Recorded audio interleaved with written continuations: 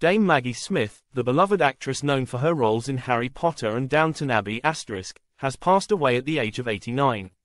Her family confirmed that she died peacefully in hospital, leaving her sons and 5 grandchildren devastated by the loss. In a heartfelt statement, they thanked the NHS staff at Chelsea and Westminster Hospital for their care during her final days. Fans and friends have expressed their sorrow, calling her a British icon.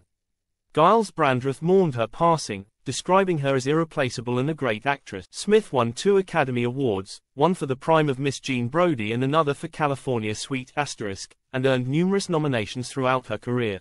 Despite her fame, Dame Maggie was known for her privacy, often avoiding the spotlight. Her last film, The Miracle Club *, was released last year. Born in 1934 in Essex, she began her acting career at a young age and quickly became renowned for her comedic talent. Dame Maggie's legacy will live on in the hearts of her fans and the many roles she brought to life.